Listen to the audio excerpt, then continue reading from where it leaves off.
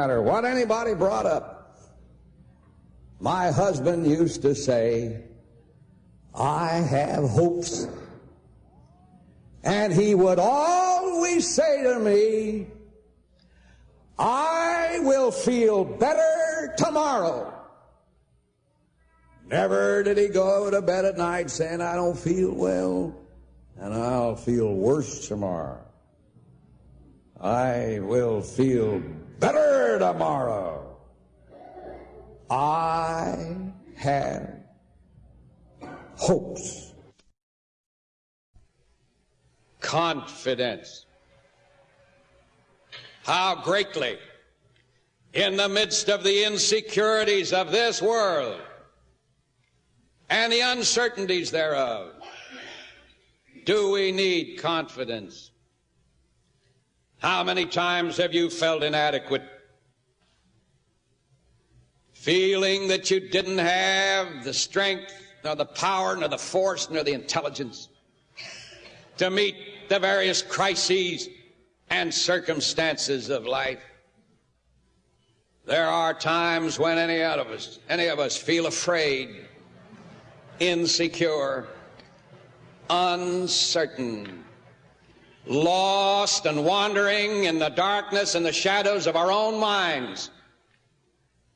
Every one of us essentially reverts into the shyness, the reticence, and the fears of the eternal child that is within us. But Christianity is the technique of the strong life. Christianity contains formulas and principles which, if anyone will really take it, he can live with certainty, conviction, and confidence in all the circumstances of this life. The great methodology by which this is accomplished is to have a simple, humble, and active faith in God, not as an inscrutable character in philosophy, not as the far-removed creator of the world, but as a friend and a helper who is with you all the time. The greatest truth in this world, in many respects, is this: we are not alone. Whoever develops this confidence in the intimate presence of God, simply and humbly, will have this one great shining word made real: confidence. What do you have to do? What is your responsibility?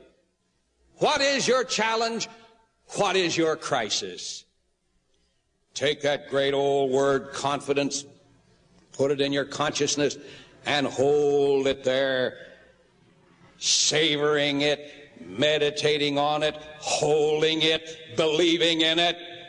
Do the best you can, and having done all, stand, as the scriptures say, put it in God's hands, and be ye confident. In confidence shall be your strength.